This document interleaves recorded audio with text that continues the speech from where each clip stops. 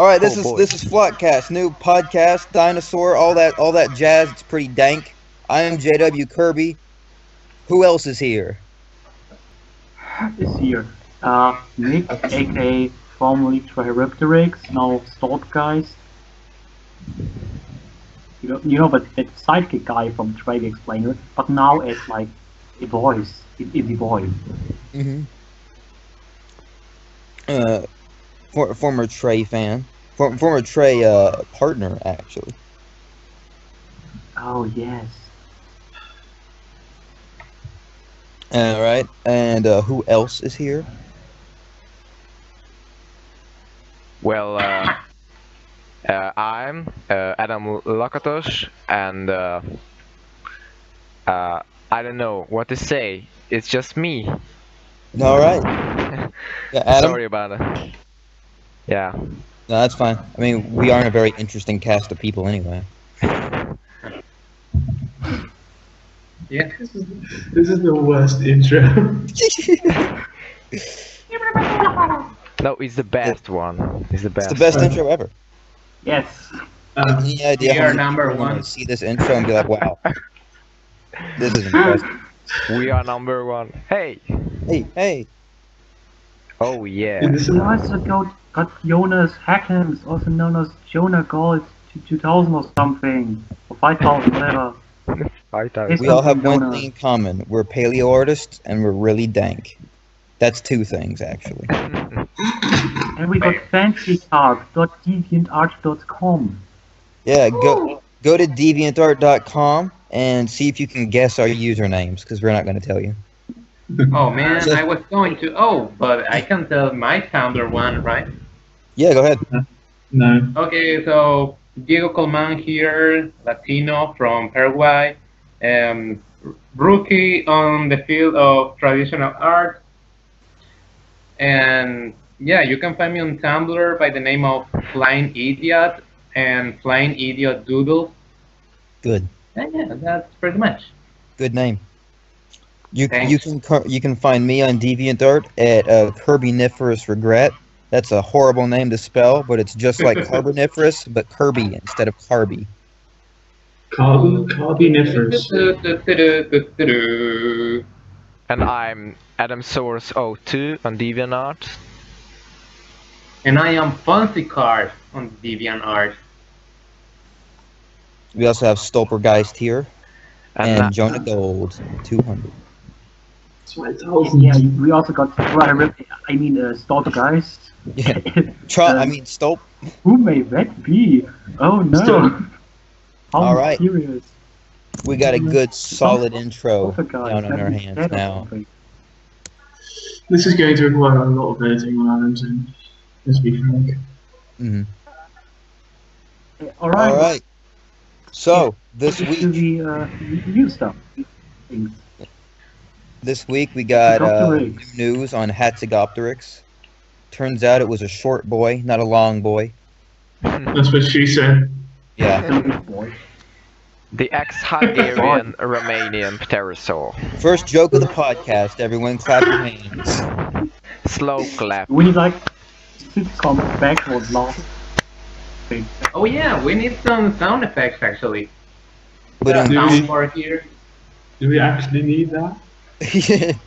Why not? Yes. I say we need it. I say it's an integral just- part of every Just podcast. gonna edit it We have to get a laugh track. conversation. Get a Oh, lot. so we had to do a editing session as well. Yeah, we also need to get a boo track Seinfeld theme. for the intro segment. Yeah, I know which one. We need a David Peters soundboard. Mhm. Anyway, so yeah, Hatzegopteryx has a short little neck, kind of goofy looking, but strong, very strong. Very strong. She will give me strong sounds. I don't know if this is headed new guy, or actually. not per se. Really big-headed guy. I think it was known at least since 2015. There was this other one, other small at Starkit from Hetzek. Like a really small boy, but also short neck. And from that time since, I think there was like Phattagopteryx and this unnamed one were put into one clade together. Some sort of head short neck boys. Oh yeah. For boys. So something So- like that. I have a question actually. Yes. Is the paleo meme of Hastigopteryx eating baby sauropod dead or something? Well, I'd say it should be going dead at this point. The We have all kinds of pictures out there of not just Hatigopteryx, but all kinds of different Asdarchids scooping up baby sauropods, which is Dang! probably something that it did do, but I feel like at this point it's kind of been done to death a little bit.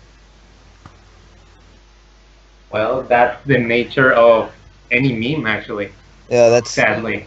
yeah. Yeah, that's why it's a meme. Otherwise, it's just a paleo artist. Hmm. Yeah, but I mean, memes in general should be short. Yeah. In order to should go gas either the extinct memes. or evolve.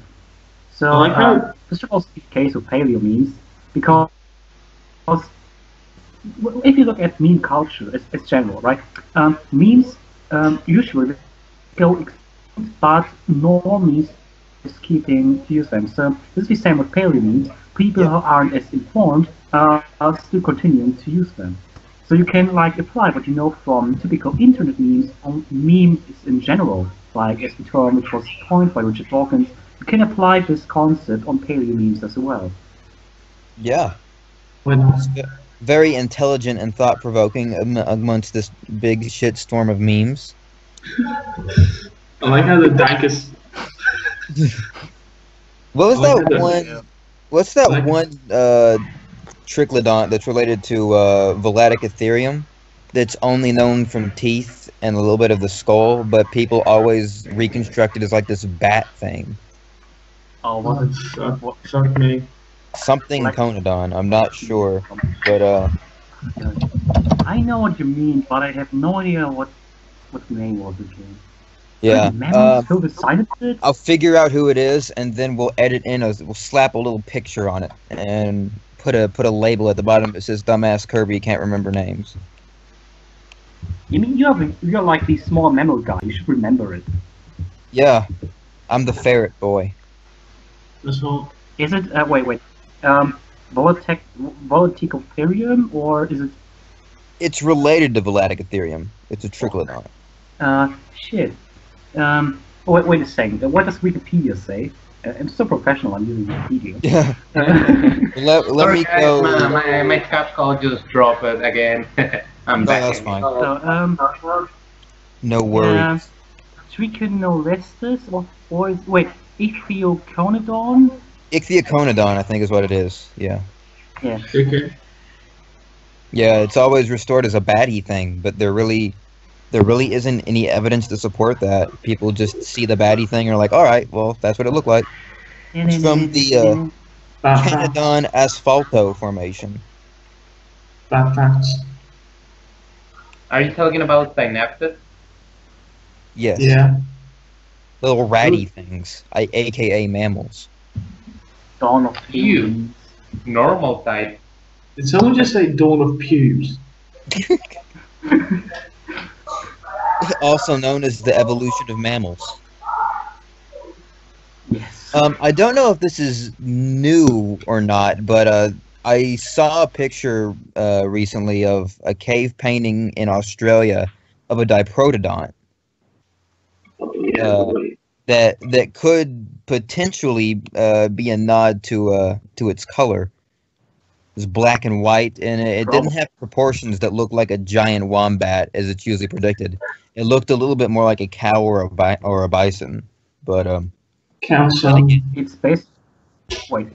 then again, that's a cave painting, Like a and it's cow. probably a little bit abstract. It was colored like a cow. It's basically a marsupial cow. Yeah. That's what she said again. It's basically a marsupial cow. That is what she said. I did hear her say that. Don't know about what, but I do remember her saying that.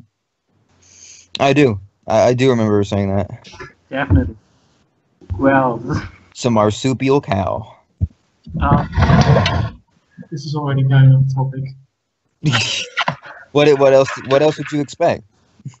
We're the dankest paleontology podcast there is. All right, I think we've covered a good majority of news, and by that I mean we talked about the short net as dark. What else is there to talk about? Screw everything else.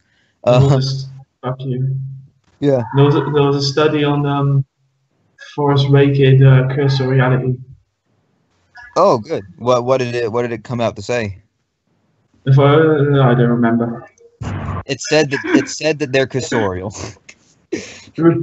Probably. Right, I think now we have proof that giant birds like forest rockets actually did walk on land. I'm glad that's settled. I always thought that forest rakids could fly, or maybe they were penguin-like, but now we know that they're cursorial. Yeah, I mean, they can glide in arc survival evolve. It's probably Yeah. true. hind limb fuck. Hind limb morphometry of terror birds. Terror bird, the cool way of saying forest rocket.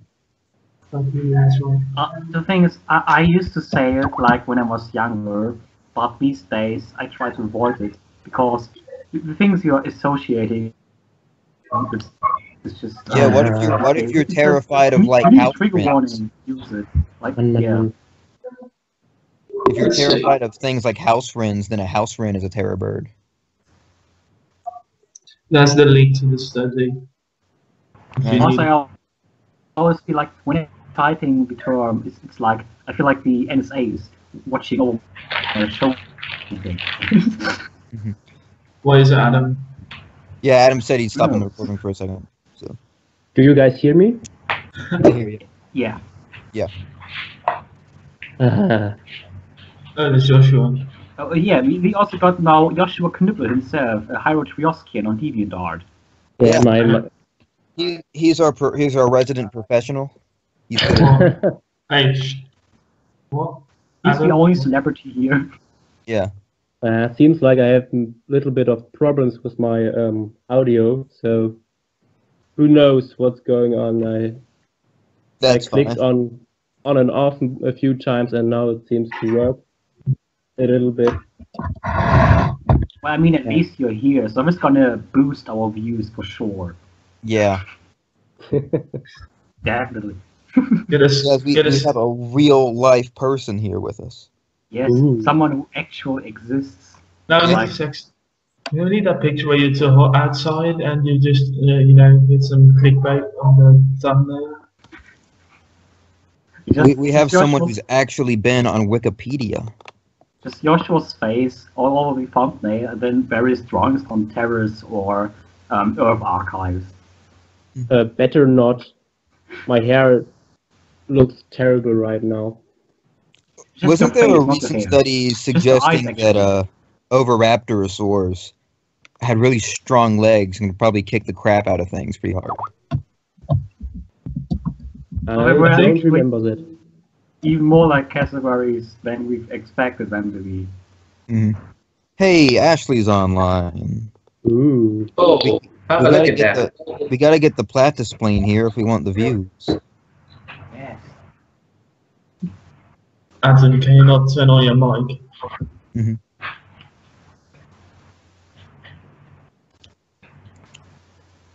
So, Yeah, moving on to next topic, right? Yeah, This that fun. is It's if getting we are awkward. even recording right now, which is all right. Well, I'm glad to know that we didn't miss any of the scintillating content that we just whipped out. This is terrible already. It's gonna go down in meme history. if we want to be a dunker number one, we Yeah. gotta catch a normie on the run. Sam, fuck this one. Sam's Ashley K, turn on your mic. We're recording things. I'm not going to see chat and it's uploading to YouTube. All right. So I guess we can move on to talking about integument now. Of course. Woohoo! All right. Yeah. Starting out with feathers, I think pretty much all of us here agree that feathers do seem to be a basal trait for all ornithodyrans. Indeed. Yeah. Yes. Yeah. And it seems the more and more discoveries we find, the more and more it seems likely that this is true. For The example, recent pycnofibers on the top of Horrid, yeah, uh, and the branching They like structures. branching. Yeah. pycnofibers. hmm And Is also, the early whiskers thing again or not? That one theory that feathers originated as sensory organs, like whisker-like structures. yeah, it's a pretty reason. Yeah, that could be possible. I think the same was also speculated for hair in synapsids. hmm So they also evolved for this purpose in the first place as sensory organs. So we could be expecting things like whiskers and very more basal archosaurs, perhaps. Yeah, I mean, maybe not as faceless like Wikipedia, but something more in, yeah, on Wikipedia, something like or more. Maybe, I don't know, but it's safe to say that it's basal Wikipedia, basal Archaeometallurgian trait, so yeah. Right. Now, we know, of course, that there are some dinosaurs out there that we have a lot of scale impressions for, and from what I know, scales on birds, at least reticuli, are made from alpha keratin, and scuta are made from beta keratin, and scuta are actually, as it seems, to be just highly modified feathers. So, If you look at chickens, you can see the feathered leg chickens that the feathers on the leg are actually the modified scuta. yeah. So, when the question goes as to what dinosaurs had what types of integument and feathers, we can look to animals like Concavenator, ignoring the controversial quill knob thing. And just look, we know that it has the scuta on its feet and on the bottom of its tail. And we know that scuta do seem to be highly modified feathers. So it would seem as though that Concavenator and probably most Allosauroids in general descended from a feathered ancestor. Absolutely. Yeah. I mean, So- we have scan impressions from, I think, was the juvenile Allosaurus with, I think it was I was about to say Styracosaurus, No, but then I remembered it was a Megalosauroid. From lateral view, it actually had scale impressions, but it is still also, right? It's still high, like the ancestors were completely covered in some kind of fuzzy integument, which has evolved all this What is Got this? some noise. What's that? I'm not sure. Oh, Man, it said not to murder anyone on stream, but it looks like it's happening. Nobody took my advice. And now the police are going to be after us. I can't go to jail. I'm too young and beautiful. Just won. on you, and you I have your hide ferret. all the police. I have 4 ferrets at home to take care of. You can't do this to me. Brothers. This is creepy. Yeah. Thank you. Indeed. All right, back on the subject of integument. When it comes to Alright. what dinosaurs had what feathers, and is it possible for a dinosaur to have no feathers at all? Since it does seem to be likely that feathers are a basal trait for Ornithodira. It is. To Well, that, what I would Alright, say is but, you know, a it lot happens of like in a traditional way. I mean, yeah. it's possible that they are like entirely covered in scutes that evolved from feathers, in fact aren't that fuzzy, but it is still possible that they had some kind of filaments in some part of their body. Yeah, if you look at modern day mammals that are very scaly, armadillos being a good example I usually use. Armadillos have scales that are also made from alpha keratin, much like what most of the skin impressions that we find, Don't forget about pangolins. and pangolins as well. Yeah. like most of the scale impressions that we find are from the alpha keratin reticula on dinosaurs, and early feathers are very similar to hair on mammals, and yet you would expect something like an armadillo. If you found impressions of a fossil armadillo, it would probably be fully scaly, and you wouldn't see any of the tiny hairs protruding from it. But we know in life that armadillos do have a very fine coat of hair covering most of their very scaly body. Yeah, So, hair, similar knowing that, intelligence. it's not really that far out of the question to give a very light, fine coat of fuzz on even animals that we know are very scaly, like hadrosaurs. Or Well, One of ankylosaurs. the Or Feathers yeah, one of the and problems hair, they is tend to decompose pretty early. So during the process of decay. And hmm for example, like the Montauk monster, which turned out to be, well, just a raccoon. yeah, We know that, yeah, it was completely hairless when it was found, the carcass. And, well, because the hair yeah. decomposed, therefore looked like some kind of weird monster creature.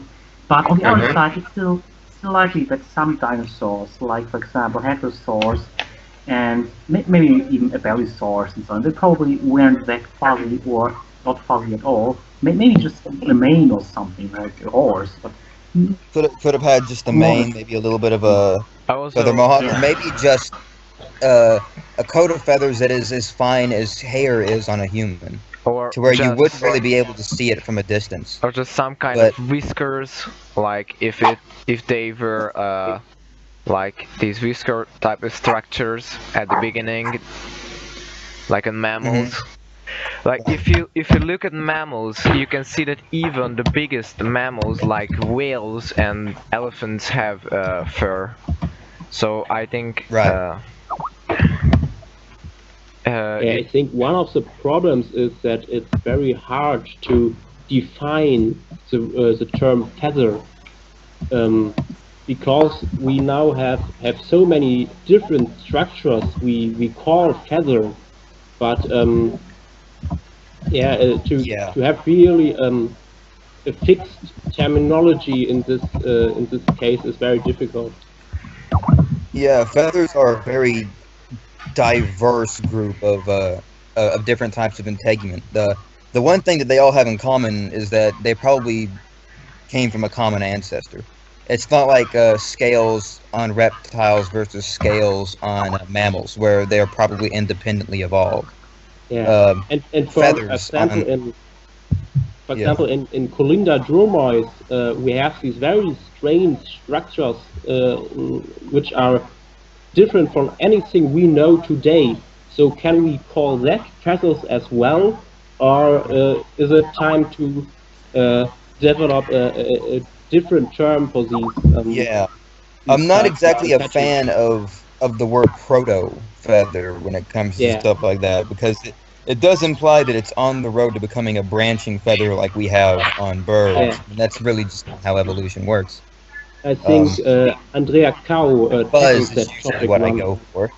Yeah, but I'm more of a fast guy. I actually prefer the term fast, because it sounds Yeah. faster to say it, and Mhm. less, no offense, but less sophisticated or Mhm. less verbose.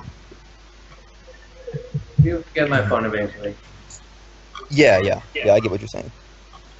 Now, I think we've done pretty good at covering well, feathers and stuff like Hey, that. just one more talking thing. about Oh yeah, one integument. more thing. So Oh, for example, I really don't like when people are saying, for example, or illustrating the dinosaurs like, so we have Triceratops, we have Yeah. really big scaly integument from Triceratops, and like they say hmm that, for example, Pachyrhinosaurus. don't murder nobody online, okay? 1995. Please. So Oh gosh, it's like a horror movie. They So- say that Pachyrhinosaurus. yeah, so for example, Pachyrhinosaurus couldn't have feathers because we have Triceratops. and for example, Chasmosaurus or Centrosaurus. But just imagine if we only had some skin integument from modern rhinos or elephants. Like we have the Asian and the African elephant, which are totally, not totally, but pretty much furless. So they have a little fur, but it's not really good for Visible. fossilized. So Well, maybe it's not noticeable. yeah, and it wouldn't fossilize, I think.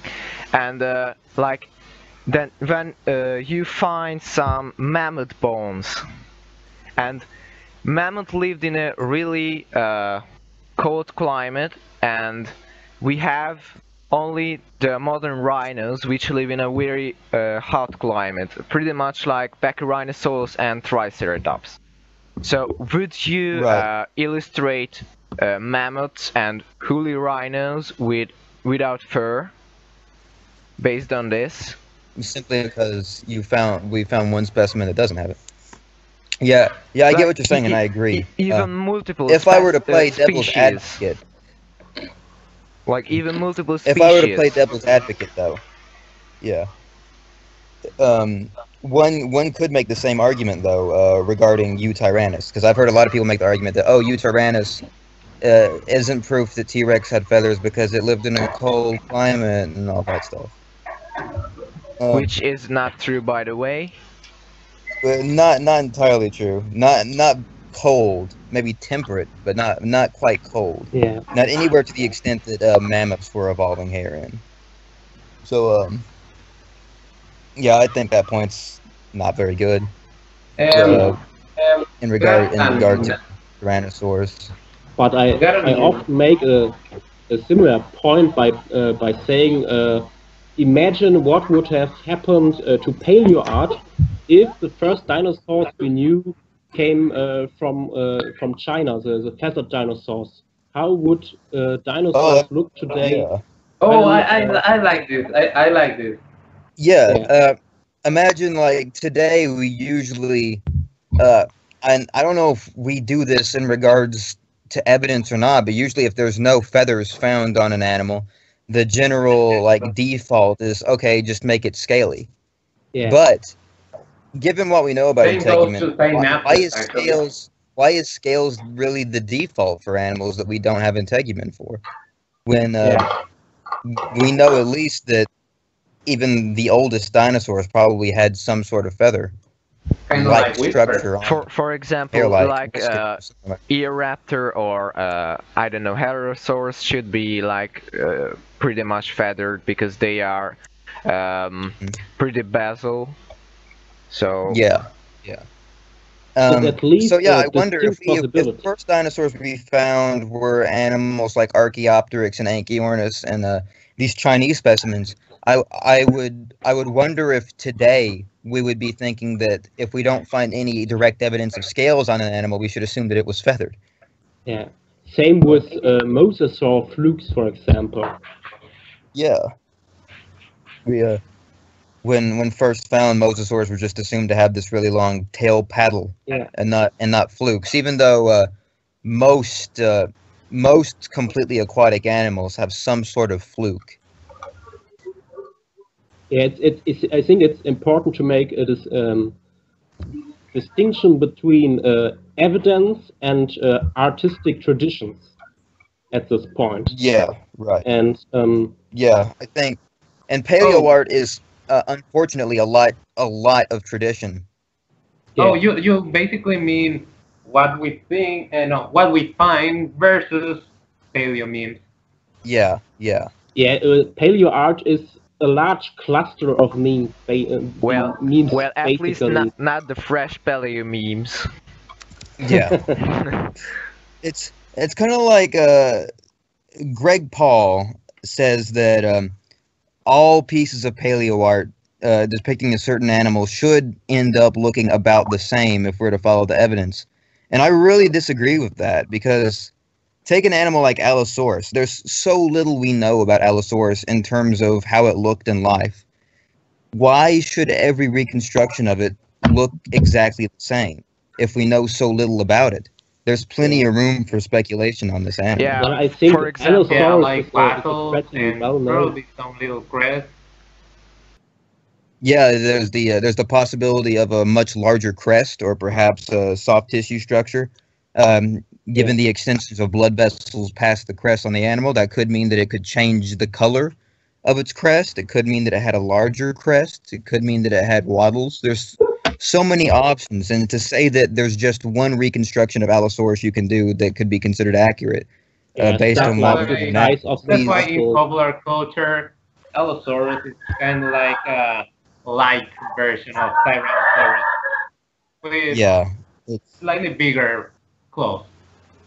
Yeah, even in popular culture, Tyrannosaurus is Coke and Allosaurus is Pepsi. yeah. Yeah, and also okay, Tyrannosaurus is best. no, Yeah, Tyrannosaurus is pretty cool. it's Manus Spondylus But I'm gonna gigas have to- that is the best one.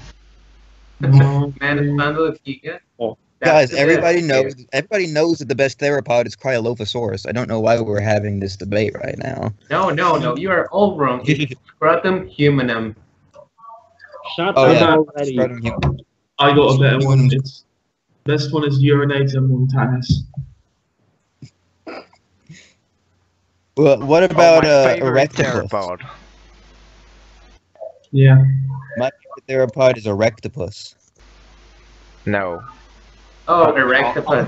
I can get that. I love that Yeah. one picture that Dominic made about Erectopus. You guys have seen it? No. Mm. Sadly. I know what you're talking about. Oh, don't. cool. Yeah, you can already guess what it is. I mean, Cool. best Another thing is that by people far should keep before. a better lookout when it comes to paleo art is people need to do more research as to what the environment certain animals lived in Oh, was yeah. like to draw things. But The don't Spinosaurus, draw I feel like, is every a big. every little leaf and give it some dynamics and geometry, Yeah. you know. It's some Stop it. dynamics and geometry. Stop it. But Speaking of environment, Spinosaurus is victim sorry. of a lot of misplacement when it comes to environment. But What we know about but- the place where Spinosaurus lived is it was kind of a mangrove swamp-like area, a big mud flat. Yet it's what are you doing? almost man? always depicted in some sort of desert area. Strangely Yeah. enough, despite what we know about its watery affinities. Even documentaries, like for Speaking example, of environment, Plant Dinosaur or BBC. in popular culture, sorry for mentioning that again, but it Mhm. most of the dinosaur theme areas, and the Mesozoic are depicted as wastelands full of volcanoes and palm trees, Yeah. sadly. And Yeah, there's a yeah, lot it's also- of there's It's a like- lot of ecosystems, beautiful Like fish common- ecosystems back in the Mesozoic. Why don't we use that? It's like a common 80s, 90s thing. If it's like a desert sort of wasteland with volcanoes and sand dunes and rocks and canyons. Or on the other side, it could be like a swamp with jungles and stuff like that. It's both basically like the two extremes of the 80s, 90s paleo art in terms of environment. And it's sad to see sometimes these days going on. Yeah, I see it a lot with Archaeopteryx. I mentioned Spinosaurus before, but I Oh, think I yes. take that back. Archaeopteryx is displaced all the time. Yeah. It's always Yeah. put in like a big forest full of trees. When Yeah. in reality, it lived in a desert island, a very arid, deserty island. Yeah, some that didn't Mediterranean have any islands are plants that were very open similar to to that. beetles. Oh, speaking of that, the nerd, So it was kind of like I don't know. on DeviantArt. So he's currently working on a drawing of Archaeopteryx, which isn't displaced in such an environment, but he's actually putting it into like desert island with Mediterranean type plants, something like that. So, That's so he's good. currently doing that. That's good. Yeah, I see it a lot on have beaches something too. in mind. And, also.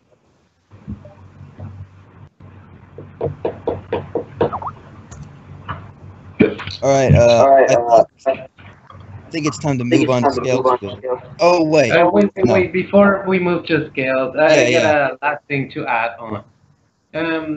I do too. So go ahead.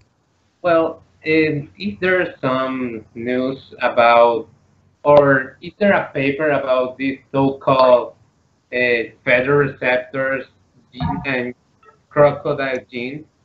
I heard this a lot, but I haven't I found heard any that a long reliable time source. ago too. I haven't found I any also heard reliable that. source. I was going to say, I forgot to mention this, but we have to know what type of feathers to put on what dinosaur. So, Yeah. I mean, feathers are a very diverse group of integumentary structures, but you probably shouldn't go around putting full flight feathers on animals like Triceratops or Yeah. Ceratopsians. You should probably stick with the Or hair-like Allosaurus. filaments, and in the same way, if you're drawing an animal like a velociraptor, you probably shouldn't give it like really hairy wings instead of feathery wings. Also, it turns out that Tyrannosaurus, like Stage 3, Dilong, right? had Yeah. stage Mhm. 3 feathers. Yeah, I heard that too. Preservation does a lot of bad things to feathers. I think there was an experiment done on house wrens where they were buried and preserved in different ways, and their feathers became more and more hair and less complex. So that's something also to bear in mind. I think the best way we can sum up our thought on feathers is you're pretty much excused to give feathers to pretty much any dinosaur you want, but just in varying degrees. You may want to figure out what its close relatives have in terms of integument. If you have an animal like a hadrosaur that is extremely scaly from what we know, you would probably be better off putting a very fine amount of feathers on it. Yeah, very Hair. fine If at feathers, all. like Yeah. elephant fur, like elephant hair. Like elephant, exactly. Then go to Abelisaurs. Oh man. Regarding abelisaurs, I read according to the original description of Carnotaurus, it seems though you can probably infer that they're talking about scales, but just a fun fact, they never actually specifically say scales. They just say bumps. Also, as So, far as Oh. I know, it's from the belly area and underside of the tail, so the upper side could be feathered as well. So yeah, it's in a place where most theropods aren't feathered, from what we know. The belly and underside of the tail region seems to be a place where many animals lose feathers for thermoregulation. Even ostriches, that live in very hot Yeah. climates, they don't have any feathers under their armpit or on their belly. or Ornithomimosaurus, the recent discovery of the feathered specimen, that its skin, bare skin on its belly and legs. Hmm. Yeah. Yeah, bare skin, mind you, not scales. Bare skin. Let's not Which is forget about the interesting. beam That- coils in the room. Yeah, that comments on the whole false dichotomy of either feathers or scales. First of all, it's probably both in most cases, and second of all, there's more than just feathers and scales when it comes to anatomical structures. We have the skin, for example. What All about right. you? Anybody have anything else to say regarding feathers? Stop it with the mean quills. Oh. Maybe something like feather was that? variation within groups like Dromaeosaurs, something like that. I think Scott Hartman right now is working on a paper about the possibility of early Triassic. Early Jurassic prosauropods independently losing a lot of feathers because of heat. The late Triassic and early Jurassic were some of the hottest times in the Mesozoic. So, Yeah. I can sense that a lot of people may use that argument to go against the Tyrannosaurus with feathers thing. yeah, that but one. Yes. My counter to that, though, would be that we're talking about a whole different ball game in terms of feathers. Tyrannosaurs have stage 3 pinnaceous feathers, which are a lot harder to get rid of as just the hair-like filaments that early dinosaurs would start having. Valid point, So actually. it would be easier for an animal like a prosauropod to lose its filaments than it would be for an animal like Tyrannosaurus to lose its very complicated pinnaceous feathers. Yeah. And still, I'd like to contend that I find it very unlikely to think that any particular group of dinosaur would lose all of its feathers. Yeah. I'd say it's more likely they simply reduce them. Yes, that's a good point. Yeah, like modern mammals. Like We can see that elephants. in mammals. Yeah. Hmm. Most of them It just takes end up quite with the fair hair. extreme environmentary pressures to make someone lose their basal integument. Even Also- whales haven't lost all of their fur. Yeah, they have Yeah, but whiskers. the thing about feathers is that they are kind of superior in terms of what was the term, insulation. Hmm. They are So- very good. Yeah, Yeah, like unlike fur. yeah, you can use feathers for many different things. Like there are like peacocks with their using their feathers for display, or you can use feathers for thermal regulation, like emus do. Or Mhm. sensory stimuli, like Yeah, sensory organs. like kiwi whiskers. Hmm. Meanwhile, The fur wonderful thing doesn't about go that feathers is far. feathers are wonderful things. Yep. Meanwhile, fur doesn't go that far, sadly. Yeah. Fur sucks. Fur just makes you hot, and it's sweaty and gross, and I hate it. Actually not. Fur Bird- has birds rule, often mammals very drool. fur has often very similar abilities to feathers, but not to that extent as we see it in feathers. So Mhm. there are similar effects observed, for example, in kangaroos. There's a study about the attachment of kangaroos and emus, and they compare how much the cooling works and Mhm. That's interesting. I didn't know that. That's pretty cool.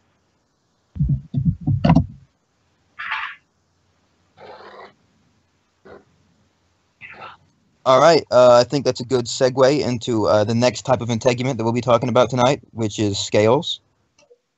I find the scaly tails in dinosaurs like Calindrodromeus and Concavenator to be very interesting. They seem to have a pseudo crocodile like type of scales on the tail. In Yeah. Concavenator, the top of the tail, the dorsal area of the tail is covered in the alpha keratin reticula scales, which were probably independently evolved from structures on the skin. And then on the bottom of it, it has scuta, which are very, very modified feathers, lining the bottom of the tail to make a kind of a crocodile-like effect. Now, I very much do not think that crocodile tails are basal to Archosauria. I think it's more of a type of conversion, a bit of a coincidence. But it is something interesting to note. The naked tails in some of these dinosaurs. Yeah. But for example, you have like T-long or Utyrannus, where only the underside of the tail had some bare skin or scales, and the upper side was Right. feathered. So you can't really say that if a dinosaur has scales or bare skin on the tail, that means the full tail was like a rat or the saurian T-Rexes. Yeah. As much as I love Saurian, I'm not that big of a fan of what they've done with their Tyrannosaurus. It's in no way a deal breaker to me, but I do think that it would be more likely to have feathers going all the way down to the end of the tail, kind of obscuring the bottom and having I the think bottom be it's more naked. of to get more audiences and don't think that it's so feather, it sucks now. To get a more demographic. To Yeah, perhaps. I think that's Or the same they reason are that they really avoided putting too fuzzy. many making their pachycephalosaurs that fuzzy. Yeah. Both options are possible. even though I really like Fuzzy Pucky, they look Mhm. like dragon goats or something. Yeah, packies are Yeah. great. Packies are probably my favorite I one of the wouldn't go shoes. too far with fuzz or cephalosaurus. I mean, maybe to a degree like we see it on Stegosaurus, but maybe not too. Hmm. I mean, we're all machinocephalians, so we got to stick to what we know from other members of this group. Also, they Yeah, added the if you wanna, added sorry, go the ahead. It's not impossible, but I mean, I think it's a thing of I'd say that preference we for me. don't really have Okay. enough good information on the subject Yeah. to decide whether or not, I mean, it could be like the same thing with mammoths and stuff like that. Also, psittacosaurs and pachycephalosaurs are performing a very different niche. So there is Yeah. a Are they? chance that different types of integument would be found in different types of them but to varying extents. Other they added where the something place. patagia on the legs, but they say they won't add the quills to the tail or something because it might be like a display structure. But what if the Mm. patagia on the leg were display structures too? So I don't really understand this thing with the feathers and the patagia thing on Pachycephalosaurus. Patagiums are I Europatagiums think are kind of interesting I think when it comes to dinosaurs. I think it's a critical. new realm of speculation we need to go into. Because I I think think, critical. if I'm correct, we found some Patagiums on Anchiornis as well. Yeah, indeed. Yeah. Mhm. Speaking of new Well, I areas of think speculation, go ahead. cough. I think that Chrysaorus is basically just like a walking picture. I mean, Mhm. first of all, we got like I think the way the filaments are placed is kind of Mhm. specialized. I mean, it's kind of unusual that they are just Yeah. in this area specifically. So they are so play. Then, Mhm. in addition, we got Yeah, I'm the interesting. Euriptegium. Yeah, the Mhm. Euriptegium at the hind legs. So that as well, which are brightly yellowish colored. So certainly Mhm. for display use as well. And Mhm. in addition to that, dark color of the cloaca, which is well, and Oh, it's pretty obviously for sexual display in this area, Yeah. to the most obvious degree, mainly due to the placement as well. So Mhm. we got that as well, you know. Yeah. Yeah. Um, I'm interested to see. It's strange to me with all of the possibilities of different varying levels of integument on all these different groups of dinosaurs. That we see people feathering them in the same way, putting them in the same amount, like the naked tails on saurian tyrannosaurs. We see a lot of tyrannosaurs now with naked tails and feathers that don't cover the entire head, that just have that just completely match saurian's version. When I think there's a lot of room to speculate on the amount and the intensity and the type of feathers. oh man, Thorian make a meme. Yeah, I Thorian think made a meme. I think saurian the did a me. problem is the problem Yeah, is with the that people are cheeks, for just too example. lazy Mhm. and too angsty to speculate for themselves, to think for themselves. So they're just Yeah. thinking, well, this is To all accurate. you I just aspiring paleo artists out there, don't be afraid to get wild with the integument. I want to see some new stuff. I don't want to see more of the old. I want to see some new. after all, I mean, Sorin is not inaccurate, but the thing with Sorin is it's a possibility. So it doesn't it have to be like the truth. So how it was like in the Yeah, Yeah. just Mark Whitten said. Just And As this Mark is Whitten going to said. sound a little bit childish, but Mhm. and talking about wild integument, do you think that neck frills on dinosaurs are still way far off?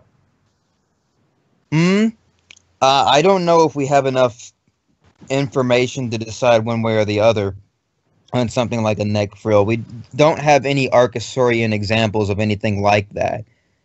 Yeah, But I wouldn't say it's impossible. But Yeah, but it would be the thing is, in the realms of wild speculation without any direct evidence. But I think it's well, if we're talking like a neck full as in for lizards, as in Mhm. Jurassic Park with the Dilophosaurus.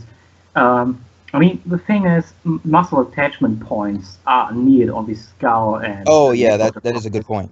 They are lacking on dinosaurs, so the dinosaurs that we know. So probably they wouldn't be able to structure like this, but maybe like skin flaps or something that aren't able to, they aren't able to be animated in I a way, would like say I would say better bet when speculating on skin tissue like that would be bird-like caruncles and stuff like that, waddles yeah, Uh, something more like this. also, I mean, and loose bits of skin, snoods. a thread is possible, but it would be not able to move like this. So more but like Yeah. for hanging down or something. for example, turkeys can move their skin things on the head, you know, Hmm. uh, Right. on the beak or over the beak. So it's kind of The other thing, interesting. there are certain adaptations required for something like that. And I Mhm. think in a lot of dinosaurs, the adaptations are lacking for such a structure in the neck area. And Mhm. what I also want to point out, it's not that bad that Jurassic Park did this because they did it to speculate. I mean, also the venom spitting thing, Crichton Yeah. used in the novel, it was just for speculation, to bring speculation into paleontology to the public. On the other side, it's maybe a bad idea to bring it to the general public because the general public is taking it for word because they're Yeah. thinking, oh, it's going to be true. It's a double-edged sword Yeah. in a way. This is also why I think, for example, when you're in general, when you're presenting to the general public with instructions, you should go more conservative, not too Mhm. speculative. Yeah. I think one really good thing to do when it comes to the general public, the best way for the general public to get an idea of what we know about dinosaurs is to not just show them one reconstruction of an animal, but to show them many different ones, all of them to varying degrees of speculation and conservatism, and let them and show them like, hey, we don't know exactly what this animal looked like, but here are a bunch of different ideas, none of which are particularly wrong based on what we know now. For example, Some of them, Absolutely, the this is the best idea you can. That's the beauty of paleo art. Indeed. yeah, like yeah, prehistoric kingdom tyrannosaurs, where there are like different skins which are Mhm. equally probable. yeah, stuff like that. Oh, Okay, goodbye, Top of Heart. who's I'll really miss you. here? Um, another thing that I would like to see a lot more of in paleo art that uh I've been thinking about that nobody else has really explored is crops. Uh, What? crops like a birds store their food in their crop and use it to feed it to their Or offspring. staying at Yeah. the throat, Oh, Uh, throat them. they can you expand mean? it. Oh Where they yeah, throw yeah, You yeah. up. I know, know that. we Oh, found a Didn't structure they I know. use like that that in in a documentary, Prehistoric Park, that there were sauropods who were fed frogs oh really? for digestive purposes? Hmm. You I guys, don't remember Uh, that part. you guys remember Prehistoric Park, right? I Yeah, do. but I don't remember that scene. I don't remember what scene you're talking about. No, it's been a while since I've seen it though. I'll try to find it and I'll link you later on. Okay, damn you, Nigel Marvin. well, to But be yeah, to crops have this very strong visual presence on a bird. If you remove the crop from a bird, some birds can make Oh it yeah. look like a big hole in their chest now.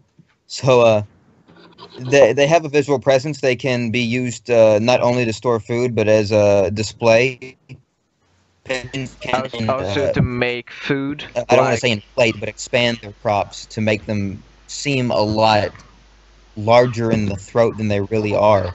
So I think I'd like to see some crop speculation. I want to see some inflate throated dinosaurs.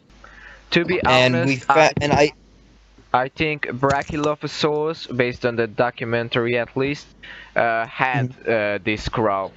Yeah, that's what I was about to say. Yeah, it does seem that this Edmontosaur called Brachylophosaurus did have a crop in it. So that could lead us to speculate. I mean, there is the possibility that it's independently evolved. But I'd say that the chance does exist that perhaps this is a basal trait. Perhaps even pterosaurs had a crop. So, yeah, that's interesting. I like that. Yeah, I mean, we're getting into the skin tissue part of the discussion. Oh man. Is green the still default skin color for dinosaurs? Oh yeah, skin color. I know a lot about feather color and the different things that cause feathers to become colored. I don't know that much about skin though. I know that because skin is layered, it can achieve structural coloration, like feathers can and scales can. For example, baboons, the mandrill. Yeah. Even though fur doesn't give too much color to mammals, skin can deliver some bright ones, like baboons, blue butt. Yeah. Yeah, so that's always an interesting thing to keep in mind. Let's see, what else was I going to talk about? What about? I mean, oh yeah, most in popular culture. Sorry to bring up again that topic, but yeah, go ahead. In popular culture, most dinosaurs are currently depicted with green skin most of the time, to the point that green is actually synonymous with dinosaur. Yeah. I don't know if that's still a thing to this new century, but that's what I think. A lot of Jurassic Park dinosaurs have this strange, wrinkly skin that it's kind of weird. Because rock. Yeah. I think this kind of in the like the 90s, like comparing them to they are germs, really you know, the scrotum humanums, to be honest. Yeah. I think there was even like this one behind the scene thread on the Apatosaurus from Jurassic World, where they explained why they've chosen this weird kind of skin texture for the Apatosaurus. And they said they were inspired like from elephants, they got inspiration, and rhinos. And I was like, this is actually not a good idea, like using like mammals as an inspiration just because it's a big animal, it has thick skin, but it's not a mammal. Like, they're both big, ergo they both had the exact same ecological niche. Yeah, this is like, it's like this Cookie Crisp commercial. Like, it looks like cookies and tastes like them, but it's it's flakes, it's the same thing. Speaking of lying commercials, you can't follow your nose if you're a toucan, because toucans don't have a sense of smell. Oh no. The more you know. Time to get into what I think will be the most controversial part of this episode. I have one more thing. I have one more thing. Hold up a second, dude. Holding up. I'm holding. Okay, so getting back to pigmentation. Here's the thing. So, what we know is there's, like, when we are looking at fossil melanins, we got three types of melanin. We got the eumelanin, which is rod-shaped, elongated, which indicates dark gray or black. We got the pheomelanin, which is spheroid, like tiny, oranges or something. They are indicating yellowish colorations. And there's some mixed melanins, which are like spheroid in a way, but kind of rod-shaped, more like eggs in a way. And these reddish-brownish colors. But the thing is, we can't indicate all colorations from these. These are just the melanins. So we just got like black, brownish, yellowish. But on the other side, like things like blue or green or red, these are like, reddish, for example, carotene, whatever. These are some. This is something they get Yeah, from food. carotenoids. And Carotenoids. yeah, and dang it. And like for example, like greenish or blue. This is more like this is due to like the way Yeah. light is broken by the surface, like the way light is reflected. And I once had an argument with someone on, the idol's T-Rex, but it shouldn't have like Yeah. green feathers. It was like, well, green is a good coloration for camouflage, that kind of stuff.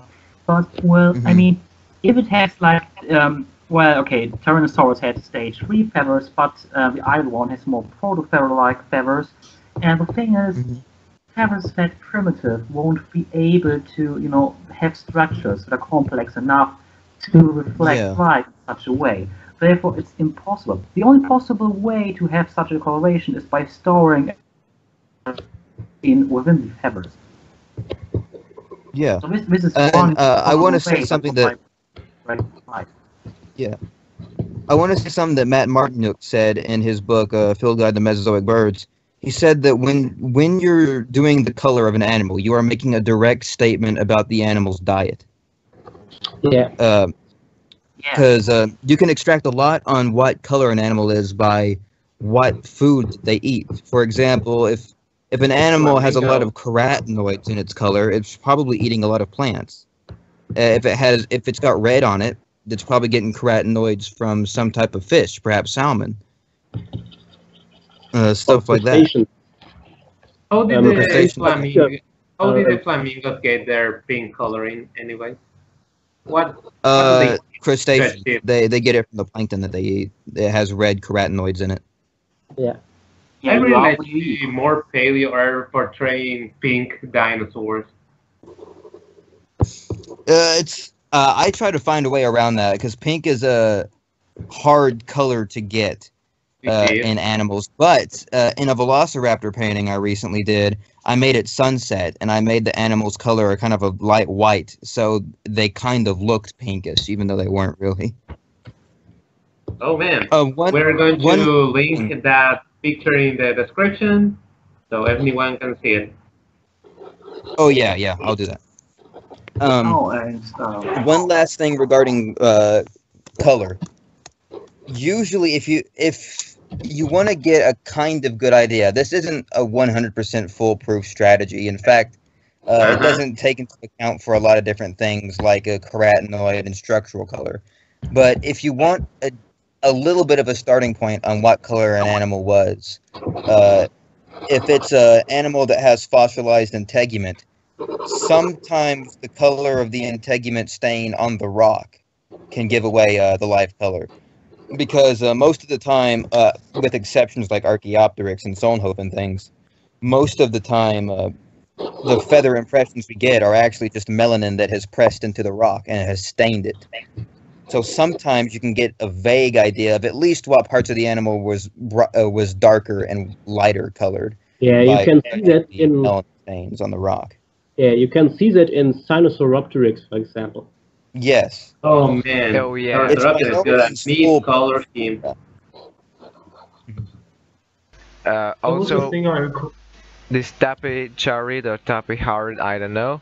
Like, it's really interesting that based on the melanin, the melanosomes, it had a pretty like a reddish crest and black or dark gray pignofibrous.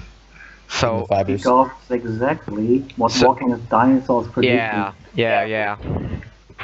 So it's Walking with really Dinosaurs is interesting. going to be the new The Simpsons predicted it. Oh yeah. But Walking with Dinosaurs predicted Yeah, Tapaharas. on the other side, it's kind of interesting that Yeah. these soft Did crests actually made of Walking with fibers. Dinosaurs predicted a new iguanodontian species or something? I'm not familiar. There's one thing I want to add, which is that I heard from MIDI that non-neonates, I think it was, they can't like put these things like the carotenoids into their feathers, so you're not going to get like pink Dinochirus. which is why I didn't put any pink in my Dinocyrus.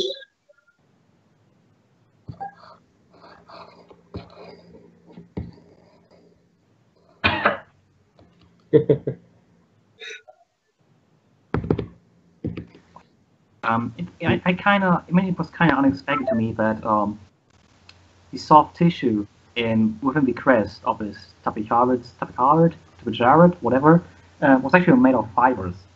So this kind of baffled me because I didn't expect something like that. I actually expected something more like a solid structure in a way, but instead we get like something made of fibers, and it was like, well, I mean it's like rhino horn in a way, so it's kind of weird, but it's interesting. Yeah. Makes also wonder how it may have looked like. Guys, is screen sharing in the moment working? Because I'm actually working on a tapicarid in the moment.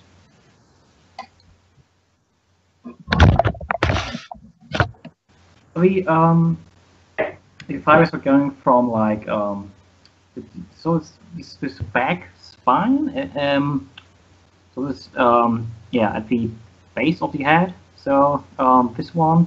I think they were growing from there to like inside into the rest of the crest. Kind of weird in a way. It's hard to explain actually. It's either when we have something to look at. It's really hard to describe.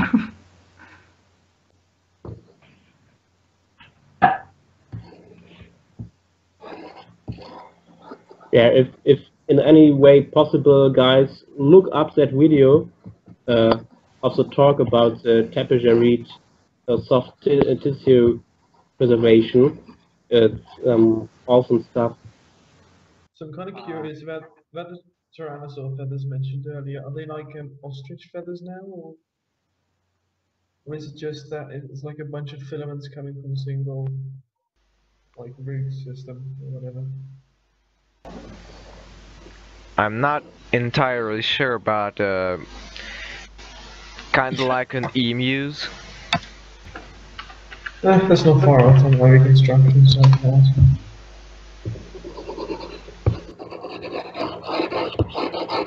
Yeah, I mean, stage 3 already got like this sharply nose, so it's more kind of like what you would expect from a typical feather in the way it's looked overall.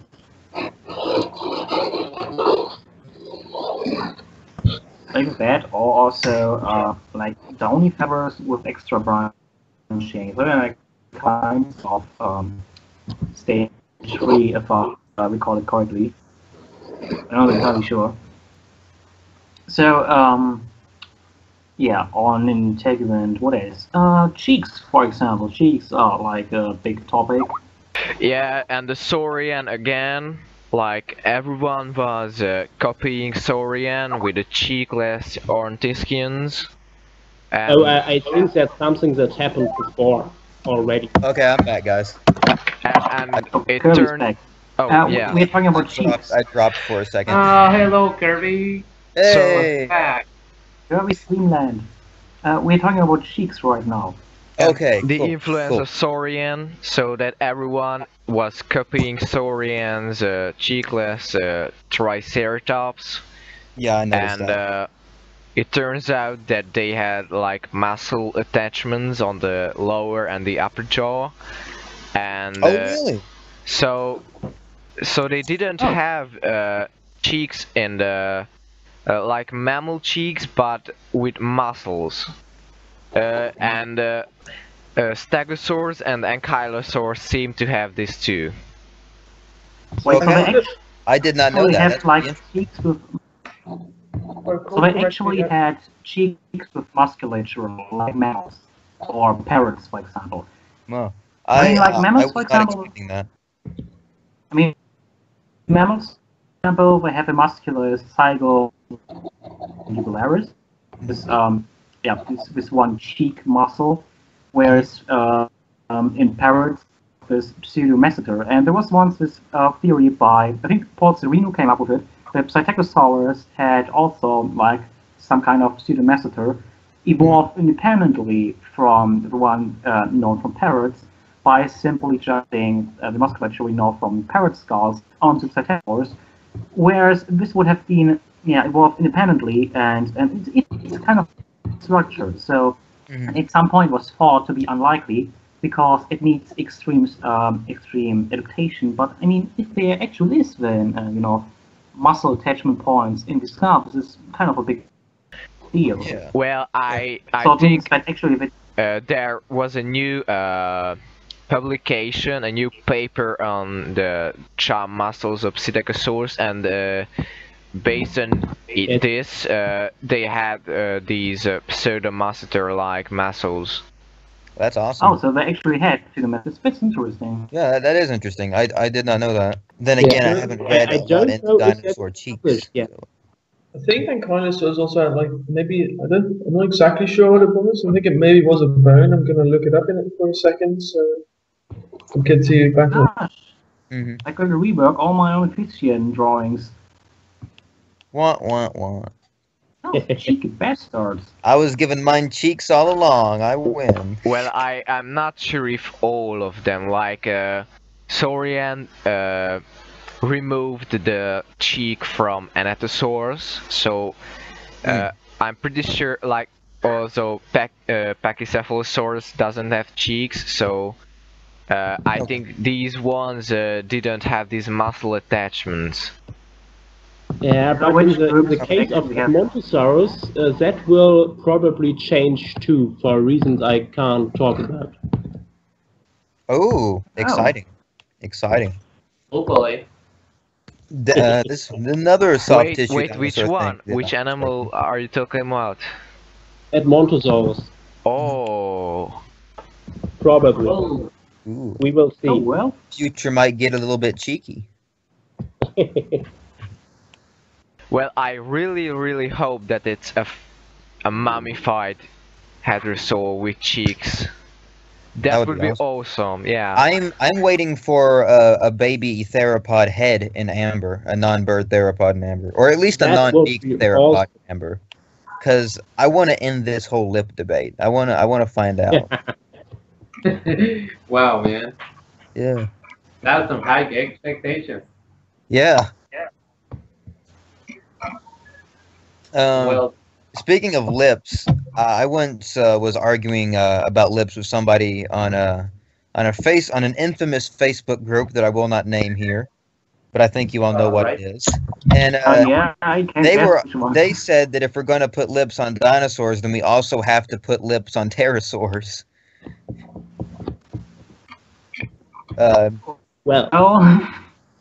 So yeah, that's probably wrong. But when you have like overlapping teeth, like crocodiles, I think it's pretty reasonable that they didn't have lips, like in the meanest kind of thing. Mm-hmm. Yeah, I think like things like Roy Suki and what lips either. It all turned out that. I think there was this argument that crocs don't have lips because they are constantly keeping their enamel moisture, but as it turned out, I mean, they aren't really that aquatic as animals. So no, they spend most of their time actually on land in a burrow. Exactly. I mean, therefore, it's not. And you can also apply this to other groups of animals. For example, like saber-toothed cats, for example. I mean, they probably. Maybe they didn't have like these bulldog things that were speculated for a while. I think it was also already debunked. Oh yeah, it was a paleo meme too. Like everyone wanted to draw. Debated Dwayne Nash on that on one of his blogs. His blog on dinosaur lips. Him and Dwayne Nash in the comment section talked back and forth about saber-tooth lips, and even Dwayne Nash admitted that it's probably unlikely. So, as Mark Witten pointed out, as soon as the teeth extend over the jaws by a few percent, it's very unlikely that they were still covered in lip or similar tissue. So I think we see that a lot in pterosaurs, and it's therefore unlikely that these were covered in lips, especially when we look at species like Gnatosaurus or Pterodactyl, where we have teeth so long that it makes just no. Yeah, most animals with interlocking teeth don't have lips, and I'm pretty sure every toothed pterosaur is interlocking. I might be And wrong. also, Is I'm Dimorphodon looking at interlocking? mammals. Does Dimorphodon have interlocking teeth? I don't I think it guess. does. Okay, I don't think But I it mean, does. I'm not sure. I'm gonna looking look. at other mammals, for example, like boars, for example, like babyruses, I'm not sure if they have like the same coverage on their teeth, so the same surface as like normal usual teeth. So, but I No, mean, if I don't need it there, Also, there's a I know musk that. deer, like it has its teeth sticking out of the mouth, like saber-toothed cats. I know that at least proboscids, and they have a different covering on their teeth. So Yeah, this is a different case, but I'm not sure about like muskies and boars. And I guess it's the same as with the other teeth. But this is a little bit off topic, but I just want to say real quick to all aspiring paleo artists out there, please do not make your Dimorphodon look like a puffin. Oh, And, yes. oh and man, oh also, man. please do not make your Velociraptor look like a bearded vulture. Please don't Oh, make yeah. your Oviraptor look like a cassowary. Yeah. Know your Therizinosaur, know your I mean, anything. it's okay to use real-life animal coat patterns as inspiration for paleo art, but try not to make it look exactly like the real animal. because it is highly unlikely. Notice similarities in coat patterns and kind of play off that, but try to avoid just straight up making it look exactly like a modern. Also, try to look at different animals that live in the same niche and try to combine them. I mean, it's Yeah, also extremely Dimorphodon unlikely and that the same puffins color don't scheme really as the share a both similar fly. niche at all. In fact, No. Dimorphodon was probably one of the more terrestrial of the pterosaurs. Yeah. Well, Mark I Whitten would has suggested say, that it could have had retractable claws, kind of like a cat. yeah, I would Cute. say that. We should paint it like a cat. Yeah, yeah. Draw it like a Bengal cat instead. That'd be cooler, honestly. For sure. Mhm. I'm pretty sure we would appreciate the fun arts. Yeah. Oh, All yeah. right. We've Yeah. covered Yeah. quite a few great subjects tonight, huh? So there's one thing I kind of want to mention is what do you do with the snout of a feathered theropod? Like, do you make it scaly? Do you give it naked skin? I'd say that there's plenty of room for all different types of speculation when it comes to that. That is why we need Yeah, that's why we need the head in theropod amber. Yeah. I'd say that scales, skin, completely feathered, all of them are pretty much equally viable at this point, based on what we know. Usually, I try to match it up a little bit, try to make it different for different animals. I'm working on a Marsosaurus right now that has feathers covering its entire face, obscuring its mouth. It's got like a mustache of feathers. So that's kind of neat. But yeah, I'd say pretty much anything, scales, feathers, skin. When it comes to theropod snouts, right now, for example, like Maniraptorans, like Dromaeosaurs, I wouldn't do scales. Yeah, I wouldn't do that. I'd say Dromaeosaurs probably had a fully feathered head. If they did have, if their snouts were exposed, it'd probably be skin and not scales. Yeah, for example, like Duane Nash is like vulture-like Dromaeosaurs. Yeah, I'd say Duane Nash's vulture-like ones are more likely than scaly-headed ones. And also, I would like to mention that you know, there was this time when they thought that Microraptor had this tail, not tail, but had feathers like a mohawk, and Yeah, the now crest. and Oh it yeah, the fake crest. and it turned out that it wasn't Mhm. a crest like this. And then people started to saying that you shouldn't draw your dromaeosaurs having these mohawk because it's not accurate. But that if you look at modern day birds, like even birds of prey, you can see a wide range of feather Yeah. integuments on the head.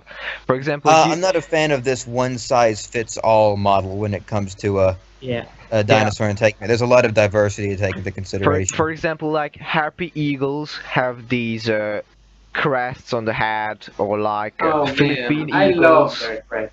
Oh yeah, the king vulture has some crazy headgear. Yeah. Yeah.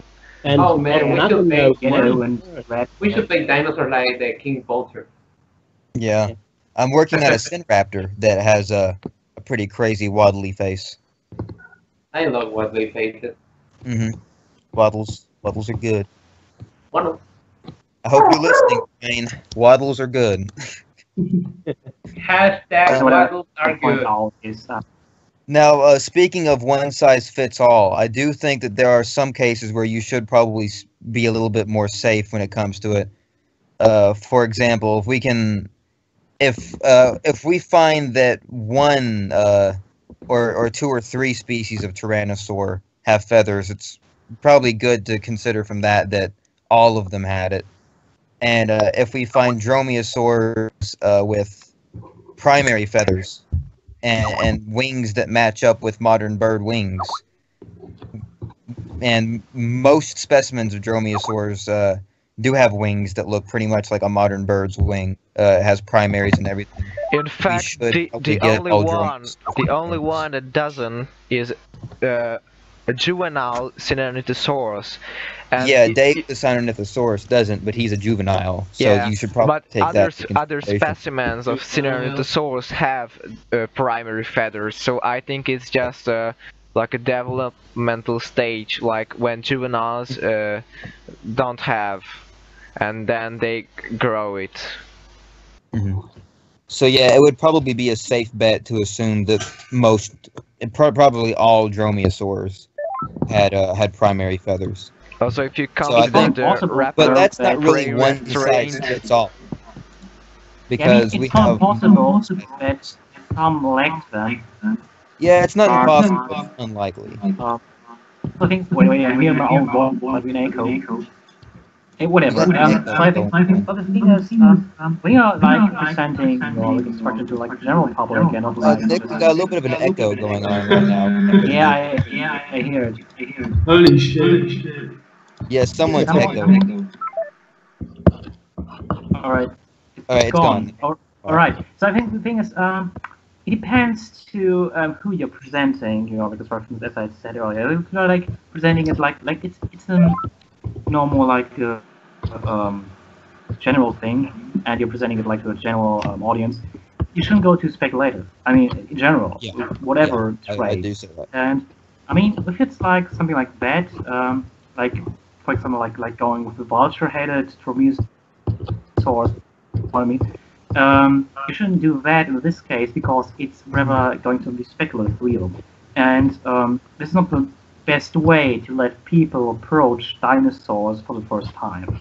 Yeah, if there are go some with something more instances where conservative. it's warranted Yeah. to I say if you're doing a technical diagram of an animal or a drawing of an animal for a museum or something like that, you should probably stay a little bit more conservative and Yeah. not go too out there with the speculation.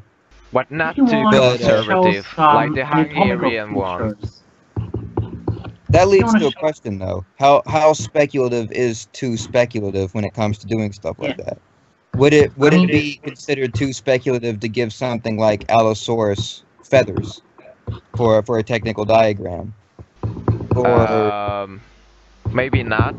I don't think so. Like based on that, it's really likely that all dinosaurs had feathers, like their common ancestor had feathers. So if you consider that, I think the thing that if you don't give any feathers would be the thing that is more unlikely. So Yeah, I would say that.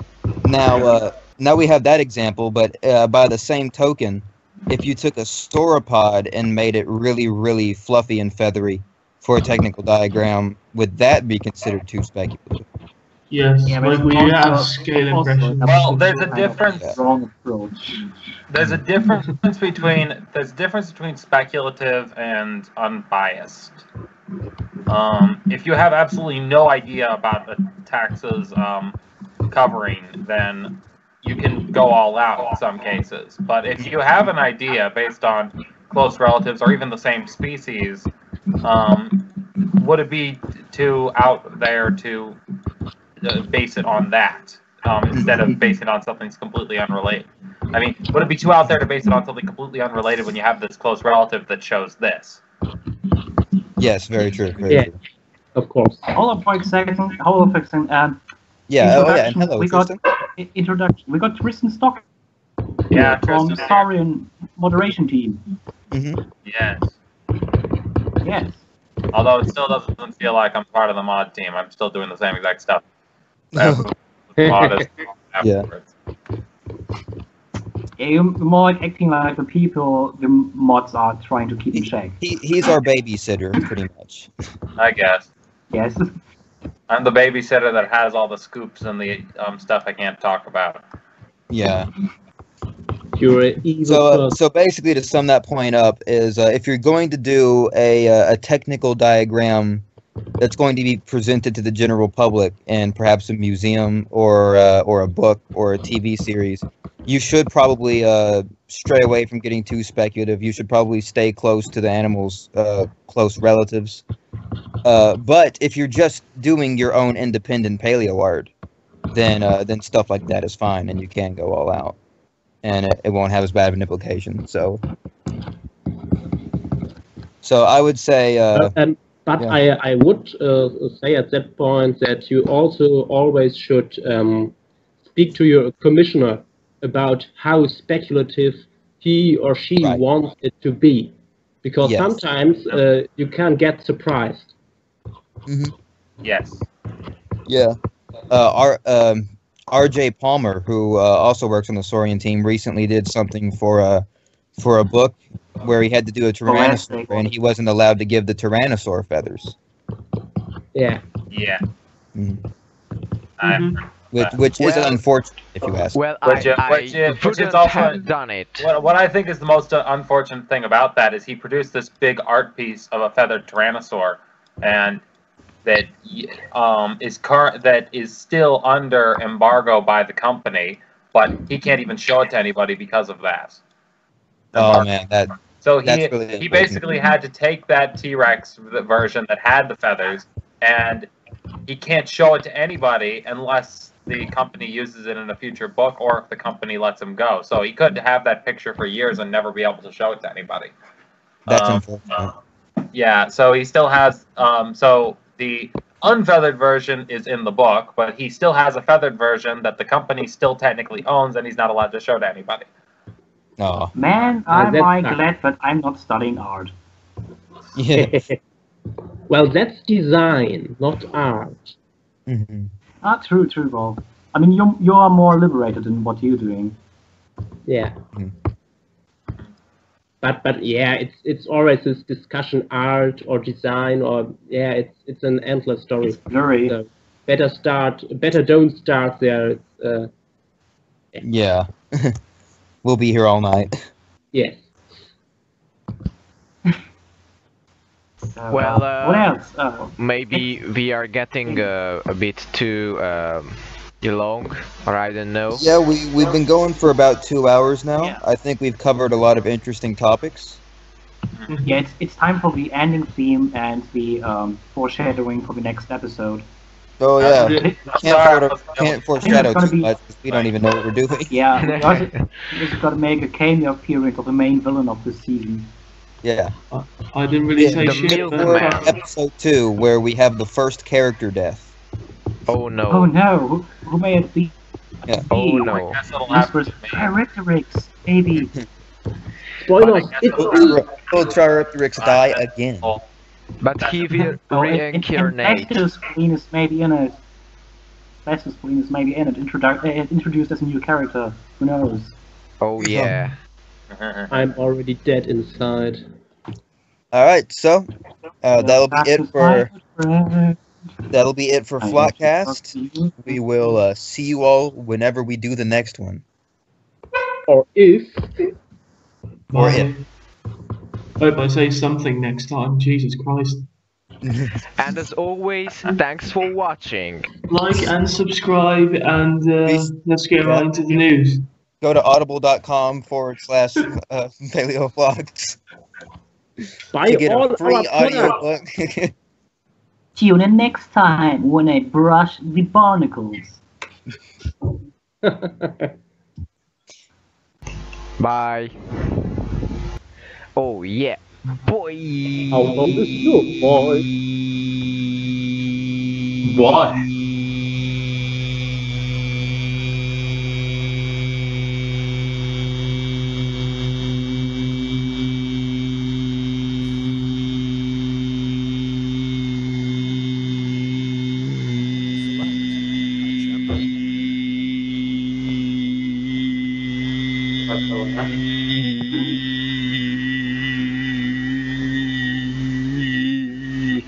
Okay, I'm done.